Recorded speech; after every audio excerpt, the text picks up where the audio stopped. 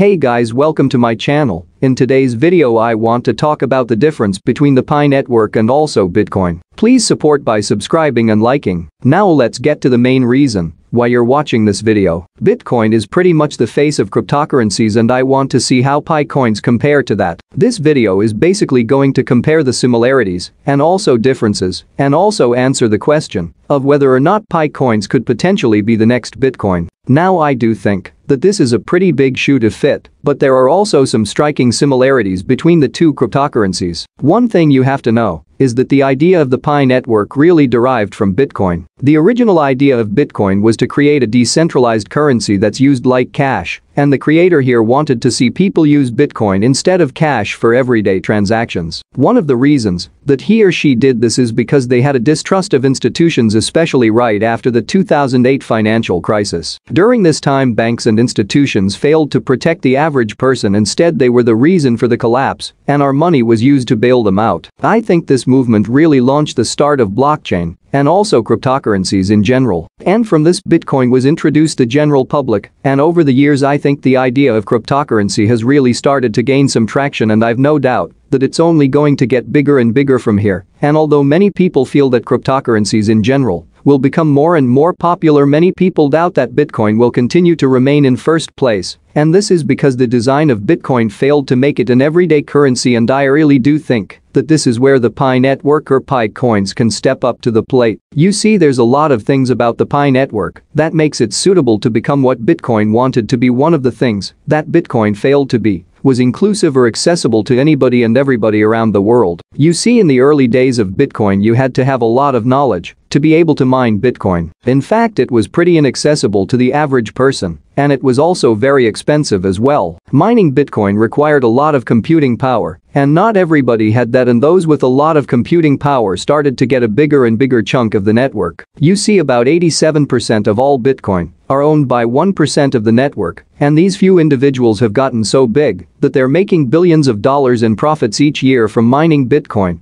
And even though Bitcoin is technically decentralized, a very small number of people do have control over the network. Now I think the creators of the Pi network realized this to be a problem, and instead of forcing people to use computing power to mine coins, they allowed people to mine just from their phones, and anybody around the world will now have the ability to mine Pi coins from the Pi network just using a mobile device. I think this ends up creating a much more fair system compared to Bitcoin. And the wealth here is going to be much more evenly distributed among miners, and one of the reasons that this is possible is the network uses the Stellar Consensus Protocol. The basic idea here is that we're not actually mining any Pi coins from our phone. Instead, what we have on our phone simply serves as a record for the developers here, and the developers here are going to distribute Pi coins based on these records when the time comes. I think this is a pretty elegant way to bypass the need for competing power to be able to mine any cryptocurrency, and it also helps anybody increase their stake on the network by simply promoting it, thus basically creating a much fairer system compared to Bitcoin.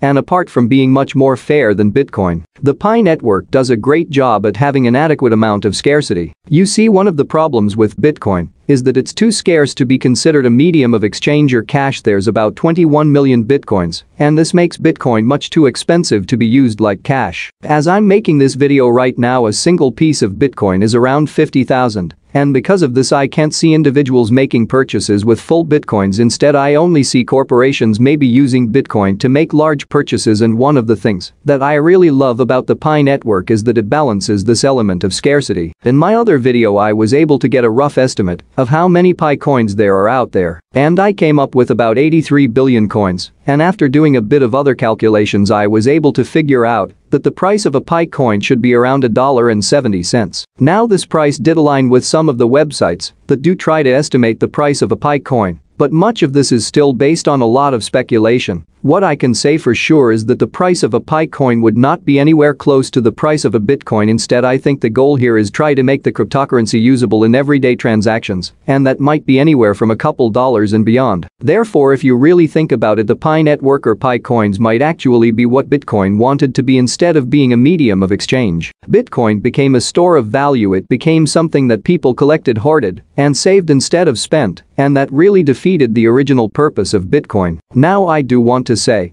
that the price of Pi coins might increase in the future, but it wouldn't increase it the same way that Bitcoin does. A piece of Bitcoin literally turned from a couple to $50,000 in a couple of years, and I doubt that we're going to see the same type of growth. Simply because there's a lot more Pi coins in the world than Bitcoins. Now this isn't impossible, but I doubt that this is an intended purpose of the creators here. An example of why a Pi coin can't increase a lot in value is because of Stellar. Stellar is a type of cryptocurrency that has a supply of 22 billion. It doesn't actually have the same supply as a Pi network, but it's pretty close compared to other cryptocurrencies, and it's been increasing in price similar to Bitcoin over the years. What this really says to me is that even with a large supply of Pi coins, the price is still very movable, and it's likely to follow the price of Bitcoin for a while since Bitcoin is still number one. But I do think that over time, as Pi coins continue to be used, it will be able to establish its own price. Like I mentioned about 1,000,000 times on this channel, price is determined by supply and demand, and as more and more people buy, use, or even read about the Pi network, the higher the price is going to be in the future. And this is because all these things create immediate demand or future demand for Pi coins, and unlike a lot of other cryptocurrencies who end up in the cryptocurrency graveyard, the Pi network here actually has a pretty strong network of supporters. This helps to make sure that the Pi coin doesn't die on release, and also helps to immediately protect and increase its price upon release. This basically makes sure that the Pi network doesn't suffer the same fate as Bitcoin during its early days. I think we've all heard stories of people throwing away hard drives full of Bitcoins, or using it to purchase the most ridiculous things like stickers or pizza. But one thing you have to realize is that many of these people didn't see a demand for cryptocurrencies back then. In fact, it's not hard to conceptualize that many of these people simply thought this craze was gonna die, and this is one of the reasons I love seeing promotional codes about the Pi network on my videos. This just means to me that the network is still very alive, and also that many other people will see these comments, and some of them might even become interested in the Pi network themselves.